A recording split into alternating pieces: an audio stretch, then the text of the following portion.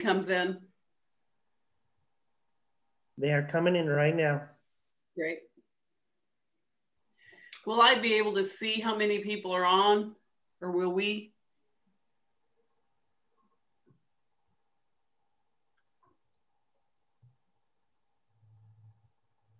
Michael just responded to your question, Lynn, in the chat. Okay.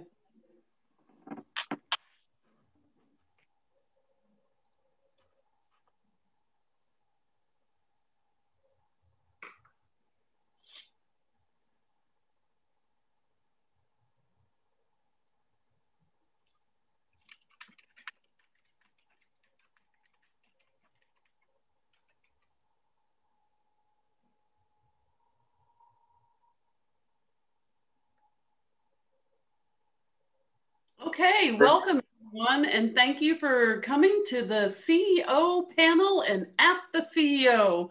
We have 4 wonderful CEOs with us today, but before we get started, I just want to take care of some business. And before we let them introduce their fantastic selves, we are going to, if you have any questions, this session will really depend on the questions that you ask. They're all smiling at me because I'm complimenting them. In the chat box, if you don't mind putting your questions in there. And so we're going to go ahead and get started. Again, it depends on how fun this activity is, and session will be based on the questions that you choose to ask. I do have some backups in case the group goes quiet. So we're going to start off by letting, we have Angela Howard, Chris Silcop, Jason Hagensick, and Scott Goyer. So we're going to start in alphabetical order to make it fair, because I know some of these guys are competitive.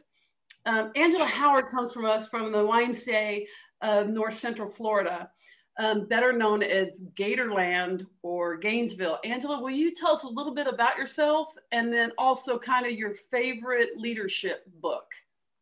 Yes.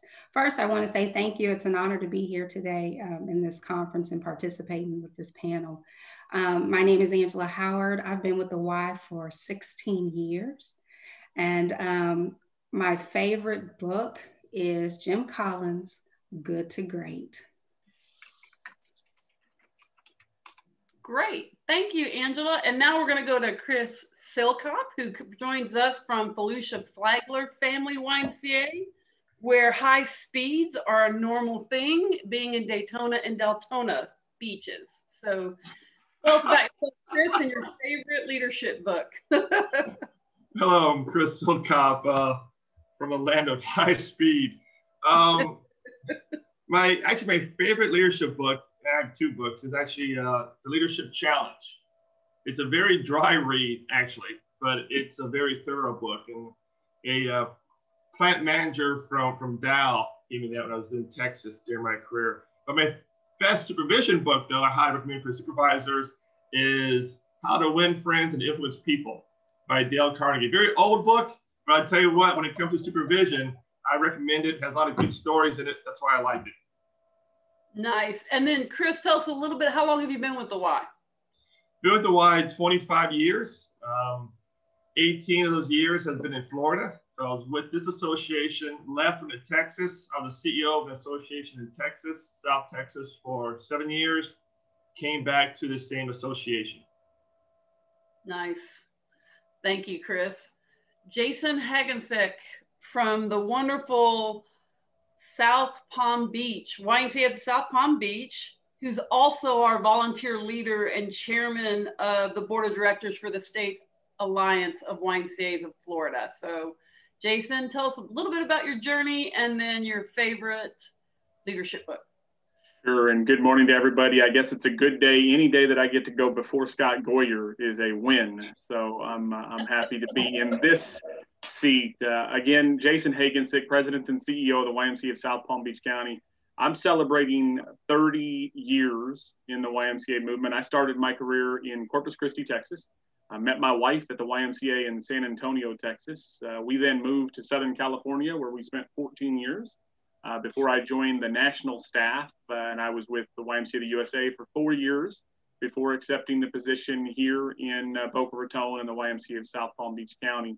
And my go-to book is actually the C in YMCA, which is a gift that's often given out with the YMCA of Long Beach in California. And I probably reference this more than any other book that I have, without question.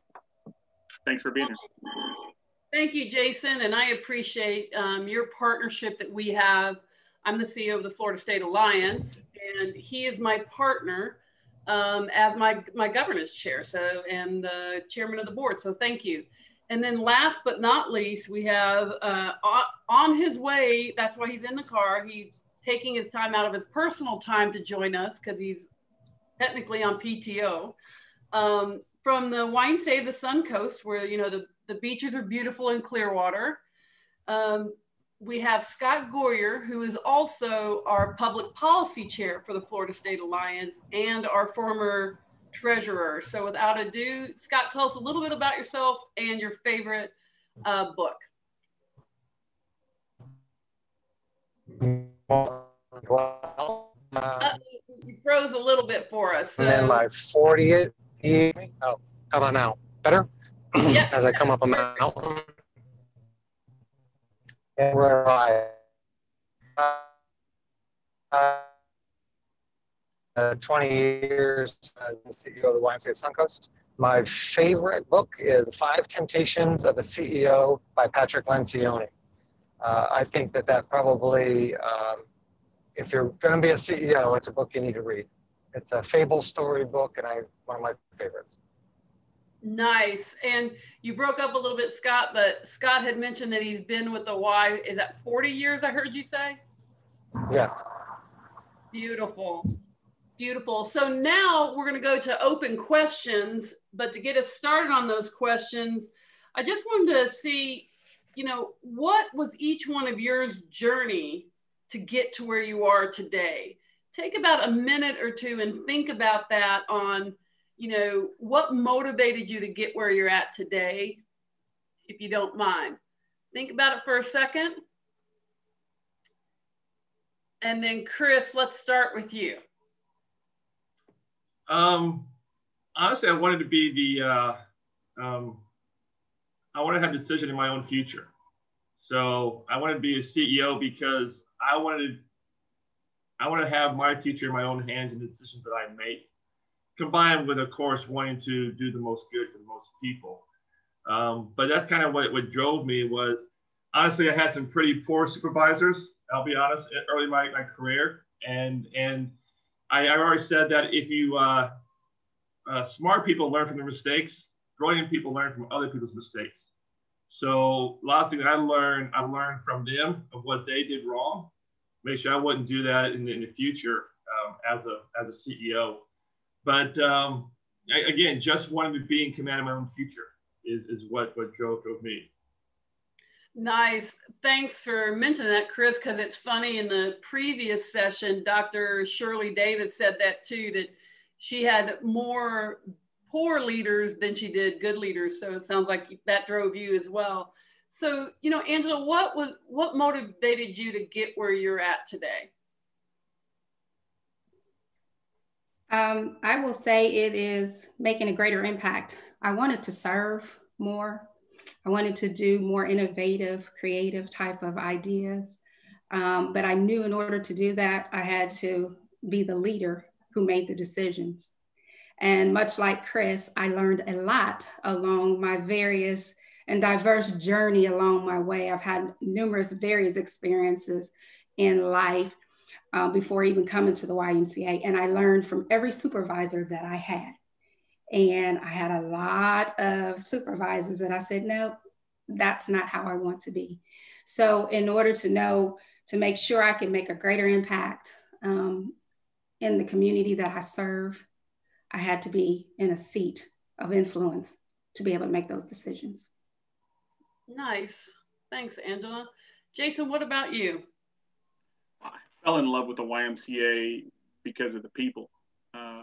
And at 19 years old, fresh out of high school, just starting college, I found myself at the YMCA in Corpus Christi. And I liked, as an employee of the Y, I liked being friends with the mayor, friends with the chief of police. I enjoyed playing basketball with the CEO of, various companies. And as a 19-year-old kid, I just didn't have a lot of opportunities to do that in other positions. So I love the people in the Y. I certainly love the programs, but I didn't initially see it as a career. So I started at the front desk folding towels and breaking up fights on the weekend at the YMCA. And when I graduated college, I had a degree in art.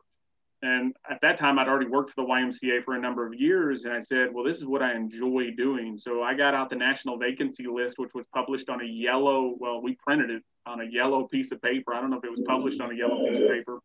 And I applied for a job in Everett, Washington, didn't get it. Applied for a job in Tempe, Arizona, didn't get it. Applied for a job in Laguna Niguel, California. I had no interest in the job in Laguna Niguel, California, but I did the interview because I figured it would be good for me to go through the interview process in California. As a Texan, I had no interest in California.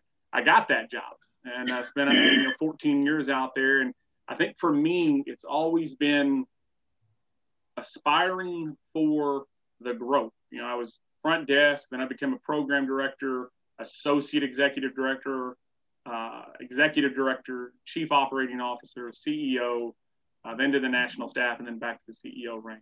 So, but I love the people. The people, and it sounds like what was driving you is just the desire to grow. What I heard you say. Well, and I certainly love the mission of the YMCA. It's from the book. So like Angela, being in a position of influence and leadership gives you a greater ability to influence the quality in your community and the health of your community and staffing. And I've always been, if I'm going to be on a team, I want to be the captain. That's kind of my personality.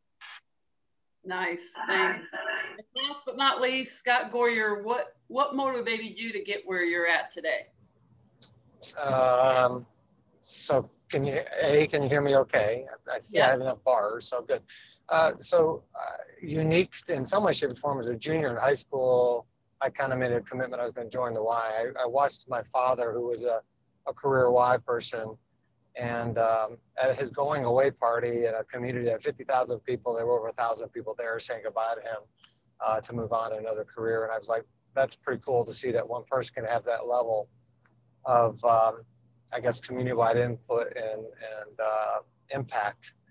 And then as I learned more, obviously, about the Y and what it can make a difference in a community, I really felt that was where I wanted to be. I wanted to be with people. I want to work with people. I want to work with kids. Didn't want to be a gym teacher my whole life. And thought that the Y could be a great way of being able to fulfill that desire to be engaged and involved in a community. And I'd like Jason, I think what's cool about these roles is that it does put you in an almost automatic entree into the leaders of your community. The Y has got a great name and it makes a big difference. And I really can't think of another organization that makes as big a difference in a community as the YMCA. Yeah, thank you, Scott. So I'm going to stick with you for a minute, Scott, since I know you got enough bars. So what is one thing you would have done differently? I saw that as one of the questions you asked, Lynn. It wasn't one that I highlighted. Sorry. I don't know that. No. It's part of it is I don't know that I would have done anything differently. I think that God has really guided me everywhere. I think there's been times that I've left YMCA jobs probably earlier than I probably should have for the Y itself, but it probably for my career, it was a great move.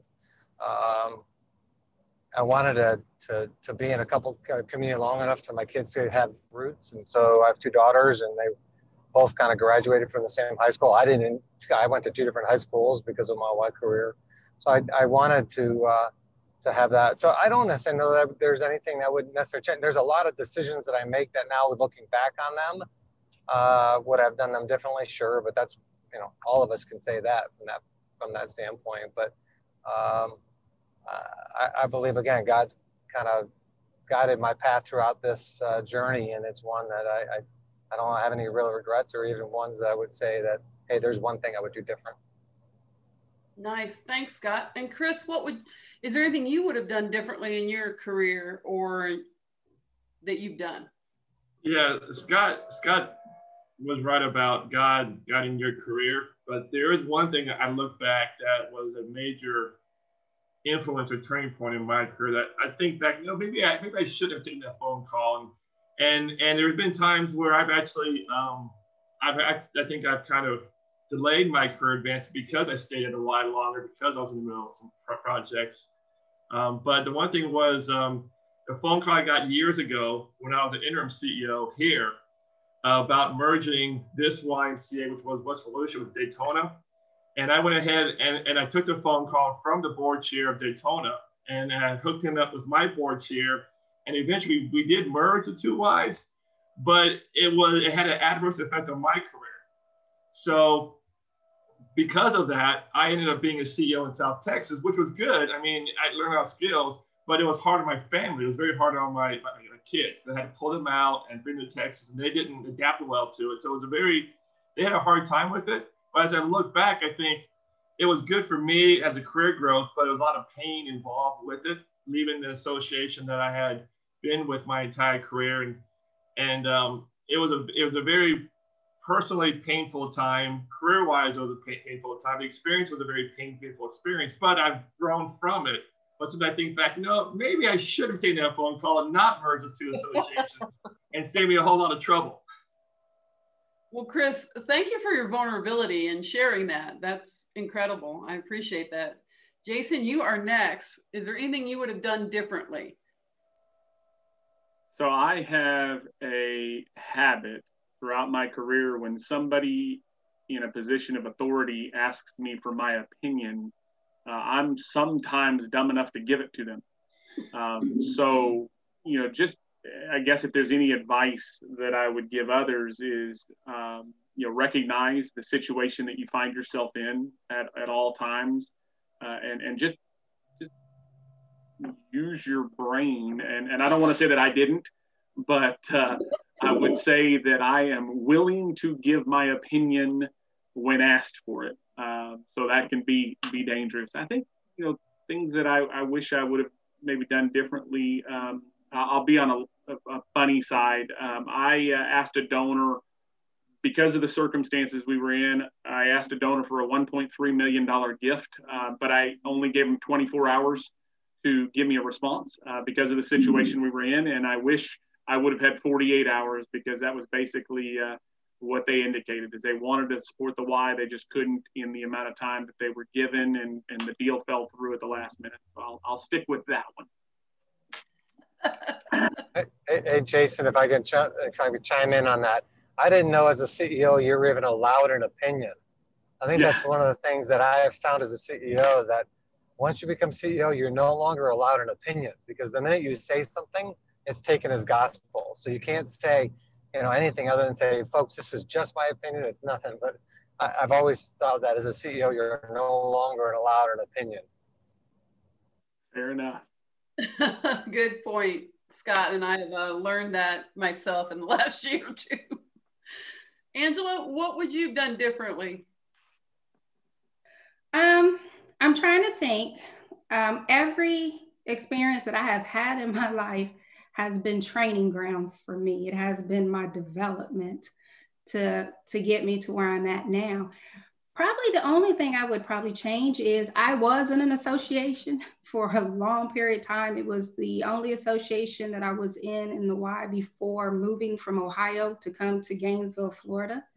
And I probably would have went out and explored other associations and other states to learn more what other Ys do, and learn about other communities, because I'm one who used to travel quite a bit. So I was always around people, learning about people. That would probably be the one thing I changed, was not being in the same association for so long and getting out to other YMCAs and experiencing different communities. Nice. And I see Jason and Scott's heads both nodding yes on that. So I think that's that's good advice, and I think something that the folks on the other 3 CEOs have shared that they jumped around and learned some new areas. So thanks, Angela. So now we're going to get a little bit in the risky side of it. Would you share one of the biggest risks that you've ever taken? And let's see, let's start with Jason this time. So I don't know how my staff would describe my risk taking. I would say that I always want to be pushing the envelope, and not necessarily risk, but innovation. I think that's important for YMCAs to continue to stay innovative and take appropriate risks. When I was the CEO in Long Beach, California, we had a strategic plan that was adopted and was ready to go, but it called for us making investments in 6 YMCAs on a smaller scale. And when I became the CEO, I went to our board and said, I don't think this is the best way for us to move forward with our assets and in prioritizing our projects. So we started a quick process to really take a look at all of our facilities and assets and prioritize them. And what actually came out of it is we ended up selling our downtown YMCA, which when I became the CEO, I said, the one thing I don't want to do is close or sell a downtown Y. And that was ultimately the decision that we made. It was the right decision, and history has proven that it was the right decision. But it was still unbelievably difficult to make that kind of decision because of the volunteers that had gone into it, the amount of community support that had gone into it. But that would be the biggest risk. And fortunately for the YMCA of Greater Long Beach, it was the right decision to make. Nice. Thanks. What about you, Angela?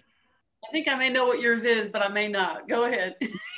You probably do. To be honest with you, the biggest risk I have ever taken in my life is when I accepted the position as the president and CEO of our YMCA here in Gainesville at the North Central Florida Y. As mentioned, I had been in one association for a long period of time, and then I stepped out and took on a role in a YMCA that is really a turnaround situation.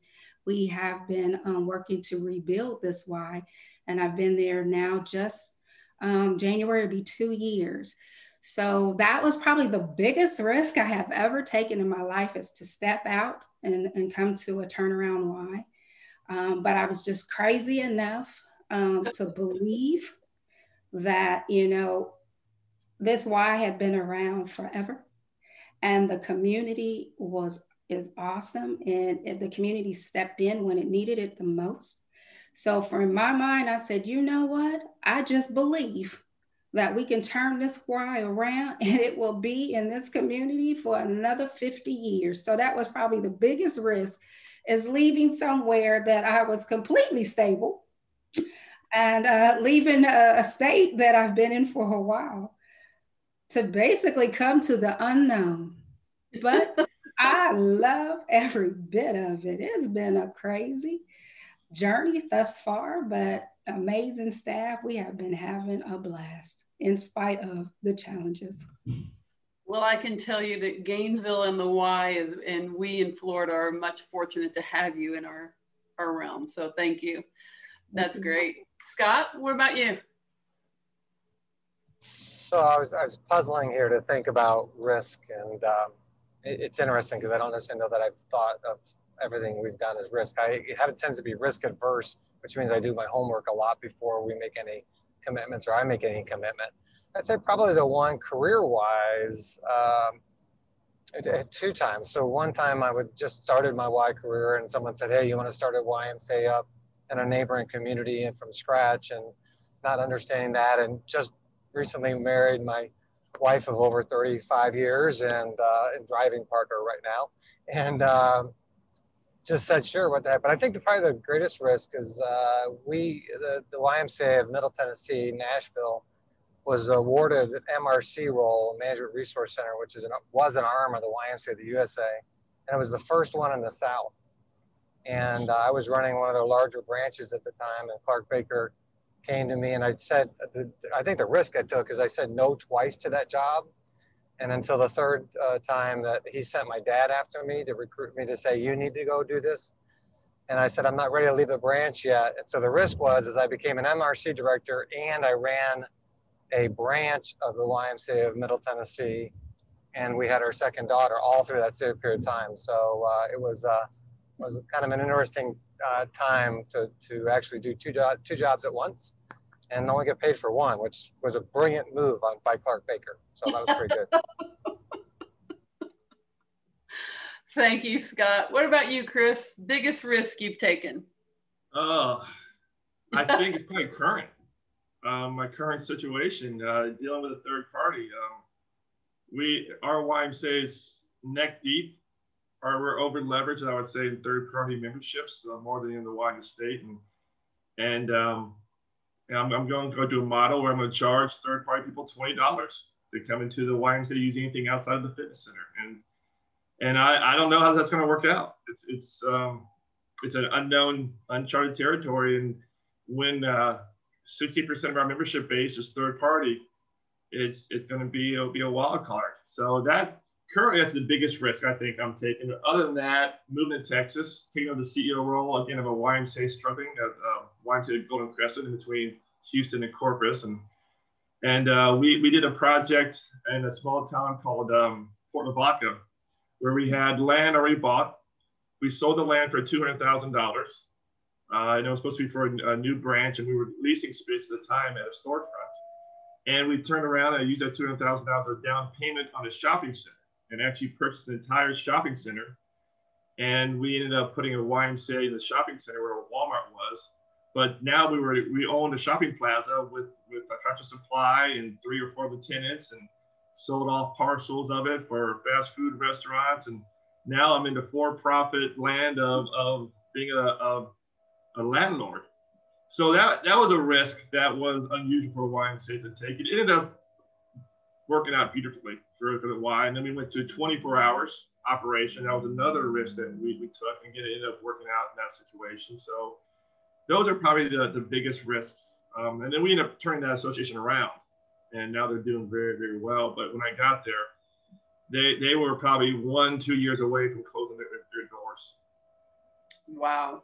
Well, those are some big risks. And now from listening to you all throughout the questions that you've already asked, the next question, some folks may have picked up on kind of what your leadership style is. So can each one of you kind of describe on what you think your leadership style is?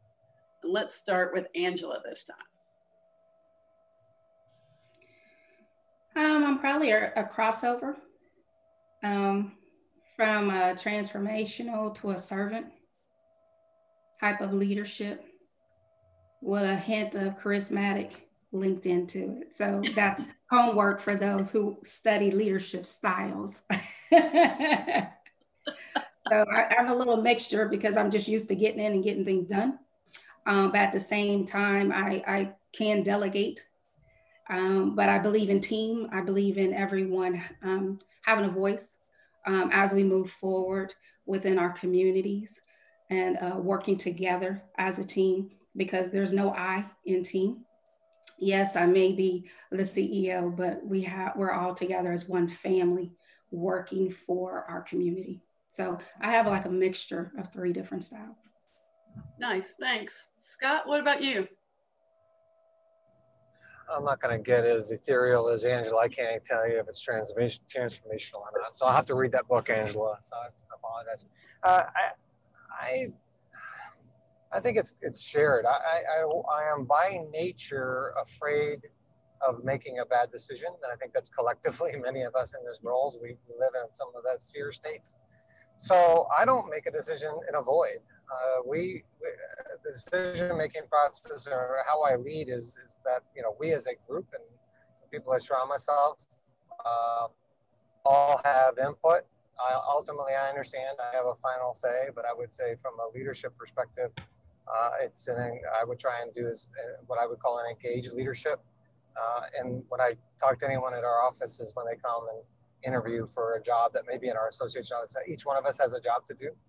And at times your job is going to be more important than mine. Just because I have the title, and I understand that carries with it some weight. But I think I would say it's probably shared. It's a shared leadership style And some of that is motivated on, if I'm going down, we're all going down. Nice. Thanks. What about you, Chris? Yeah, I like to get all the input. Scott's right about not making a decision to avoid. My staff is probably tired of hearing me saying, give me the pros and cons. So when they come up with an idea, I say, okay, give me the pros and cons. I want to know why you think it's going to work, and then what's the reasons why it may not work, or what's some of the dangers of it. I'm very much not a hands-on, like, in their meddling. I give them direction and let them go, and then I just wait for the results. Maybe a little too much sometimes. I give my staff a little too much rope. But I think staff need to make errors. I think staff, that's how they learn. When you have a supervisor going behind the staff and kind of treat them with kitten gloves and make sure they don't screw up, I think you're shortchanging your staff. I think they need to screw up. They need to learn. They need to fail. That's where we learn, is when we fail and we move forward and we build a better product when we learn from our mistakes. So sometimes I've actually seen staff going down the wrong road, and I let them go. And then I let them fail, as long as it doesn't sink the ship, though. That's when, if it sinks the ship, then I'll stop it. But as long as it doesn't have too much fallout that I have to deal with afterwards, a lot of times I'll let them screw up, and then we'll have a teaching moment afterwards, and figure out, okay, how do we build a better product from this circumstance? So again, I kind of let my staff run. Nice. Thanks, Chris. And last but not least, Jason, what's your leadership style? A lot of similarities with what's already been said, but I want a team environment. I want others to be part of whatever process is being used to come to decisions and set strategy and determine how we're going to go about implementing change. I would say that I think of myself as a very hard worker, and I have high expectations for myself. So therefore, I have high expectations for others. I've always enjoyed when I've worked for someone that lets me do the job that I've been hired to do. So that same statement is true for those people that work with and under me. I've hired them to be a branch executive director. I've hired them to be a chief development officer or a chief financial officer or a program director. So that comes with responsibility. And I want those people that have been hired to do a leadership role to deliver on leadership. So that would be, I'll stop there. Nice. Thank you. And then it was interesting. There was a lot of similarities that everyone had on your leadership style. And then I'm going to switch gears a little bit on you guys. What is the number one aspect that you look for in a trait for all of your employees to have? What is that one trait that you look for in all of your employees before you bring them to the team? I see Chris smiling real big. Scott's going to love this answer. I got this from Jim Ferber. So I remember I was a program director, and Jim just came on board for Central Florida YMCA. I was working for them at the time, and he said something that stuck with me. I look for it now. It's passion. I look for passion. You have to have the passion for the job, and if you don't have the passion for the job, I mean, people always say you always train. You hire personality, you train skills. Well, what you look for is passion, and that's the main thing I look for when I'm interviewing somebody for a job. Nice. And for those of you who don't know, Jim Ferber, how long was he at Central Florida, Chris? What, 13 years? Scott's going to say too long. But thanks, Chris. Passion. What about you, Angela? I'm going to say authenticity. I want real people that are comfortable with who they are, that love who they are. And if they don't love who they are, they're open enough to express that. I love authentic people, because when you have conversation with real people, you understand where they're coming from. And especially if you're interviewing them and you need to determine if someone is right for your team, if they're very authentic and open and honest, then you'll see really where the heart is and determine if that is really a good fit at that time for your team of where you're transitioning to. So it allows, authentic people allow me to see a lot. It allows me to see them, but it also allows me to understand where they're at, where they would like to go, and their comfortability within themselves. Nice. Thanks, Angela. And Jason? Mine is, I want somebody with a can-do attitude. Our job is going to be difficult at times. We're going to be up against odds that are not in our favor. And I want somebody that's going to approach every situation, every challenge, every opportunity with the attitude of how do we make this work? Even when it just seems like there's absolutely no way. And that's important to me. And then I refuse to quit. We're not always going to win. We're not always going to succeed, but don't stop swinging would be the. Nice. Thanks. And last but not least, Scott Goyer. So all really good answers, and I think probably all go into that. A word that I've always liked, and it kind of fits with Angela's, is genuine. But I think probably confidence, and not necessarily overconfidence, not with a heavy ego. We all have to have pretty strong ego strength, but someone who's confident. And I think that goes with what Jason was saying as well, as candid attitude. But it really is, I look for genuineness and I would say confidence. Nice. So what we heard from was passionate, authentic, can-do attitude, refuse to quit, and confidence, just to keep in everybody's wheelhouse. We do have a question from the 94 people that are watching right now. And it's, where do you see the YMCA movement going with a new national CEO coming on board within the next year? God. Well, first I want to start by saying, I think Jim Ferber is awesome. He did a great job in Central Florida. Don't get me wrong. You know, he was there the right amount of time for why he was there. And now he lives in St. Pete, so I get to see him occasionally. If you're at, you know, I think whoever's going to step into this role as YMCA of the USA CEO is stepping into a unique challenge. And I think that's probably true for everywhere. They're going to have to learn to do the work with less resources than what they had, because there's a lot of Ys that aren't going to be able to provide the level of resource that was happening before. I think we've got to capture back some recognition for the kind of work that we're doing in some way, shape, or form. And what I mean by that is, what are we being known for? And I think we've lost a little bit of that. And I think that we've given some of that up over time, and it's not indictment of any leadership previously. I think we've got to come back in some way, shape, or form, you know, where there's pendulums that swing. And I think there's going to, I think our whole world needs to come back to what I would call centric, kind of that middle kind of space. And I'm not saying that YUSA is done differently, but I think it's you know, we've got to find where people are in the middle. It is not an enviable role, I will tell you that, because you want to be able to make decisions that will impact the country in many ways, shape, or form, and you have 800 independent organizations that you've got to get in tow to help make that decision. So it's a very, very difficult job.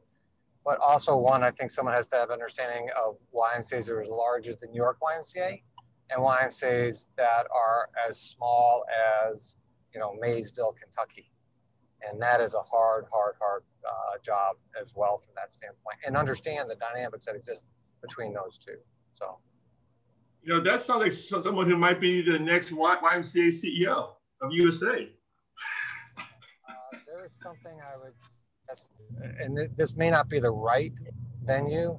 Hell no. I have a heart issue. I don't need any of that crap.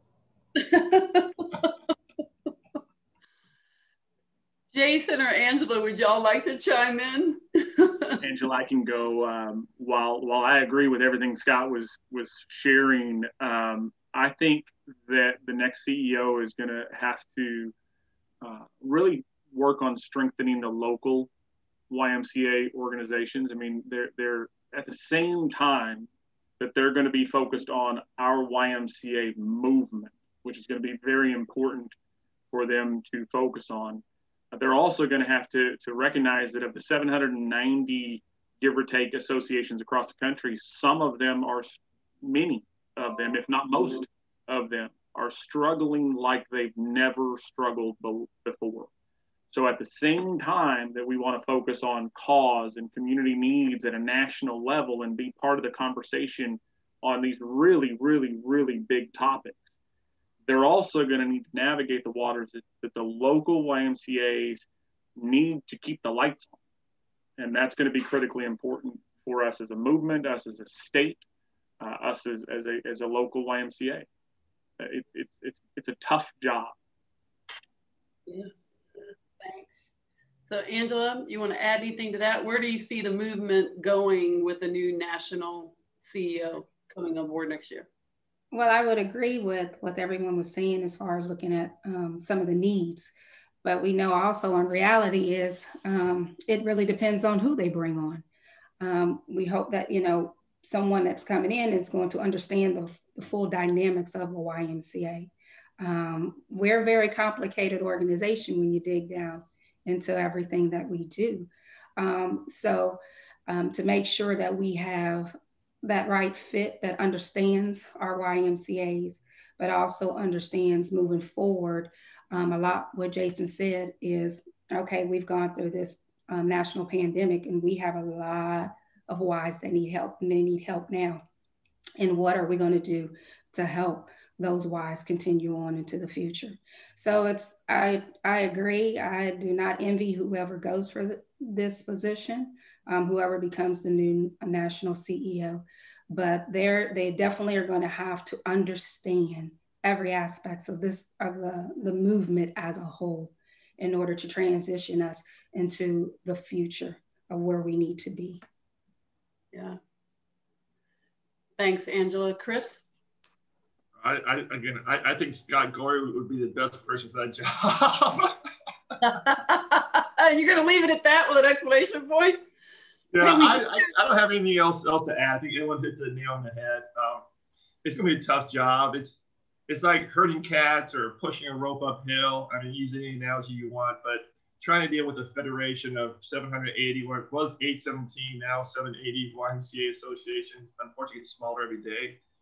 I remember when the current CEO, Washington, came on board, his big thing was membership, trying to push membership. And I don't know. I don't know how much impact, honestly, YMCA USA CEO has directly on each association across the U.S. So I don't know where we're going, to be honest with you. The business model needs some adjustment. I think we're all, as CEOs, trying to figure out what is that next business model that will sustain us long term, that we can grow and serve our communities. And I don't know if there's one silver bullet out there that anyone has the answer. Again, when you've seen one YMCA, you've seen the one YMCA, and everyone's different and trying to find solutions. Jason? Well, I was just going to add too, I mean, at the end of the day, it's an incredible position. I mean, who else gets to lead an organization that's over 175 years old, that's in, 790 plus communities, and that's only the associations, and serving 20 plus million people through programs that touch on every age and demographic. So while we're all saying that it's going to be a difficult position and a difficult role and a unique individual to fill it, what an awesome opportunity it's going to be for that person to lead the YMCA of the USA movement. So keep that in mind too. And I'm not applying for the position, and Scott, keep driving, buddy. We've got 5 minutes left. There's 2 questions. There's 3 actually questions in the chat box from the audience. but like I said, we've only got 5 minutes left because we end at 5:50. So if I don't get to all the questions, I'm sorry. But one thing I do want to ask everyone, just we're going to do a quick whip around, is one tip you would give a YMCA staff person. One tip.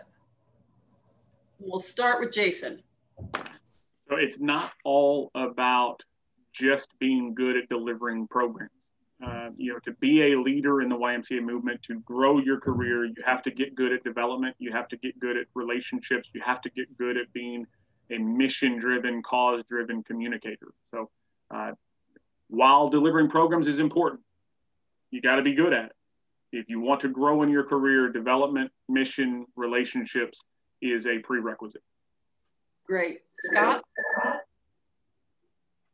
So I'm going to try and limit it to a run-on sentence of one. So the first one is surround yourself with good people, get out of their way. Let them do their work.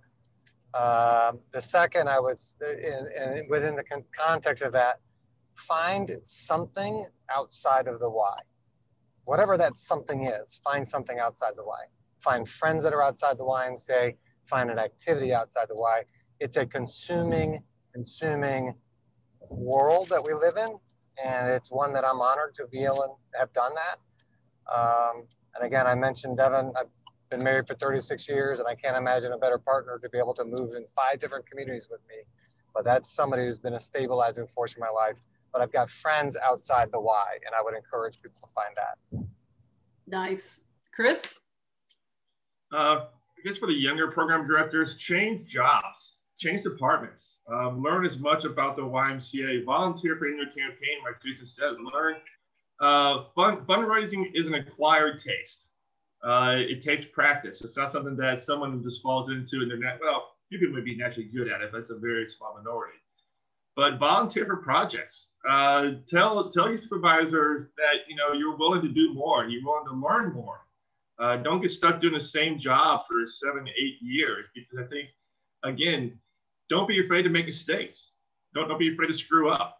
Try new things. And sometimes they say, you celebrate when you screw up. I don't know, I wouldn't go that far, but try, work in different departments. If you do sports, work in aquatics. Work aquatics, go to child care. Work summer camp. Do the front desk.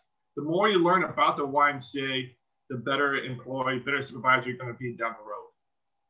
Nice. Thanks, Chris. And last but not least, Angela. A lot what everyone said, but I'll say 1, believe in yourself.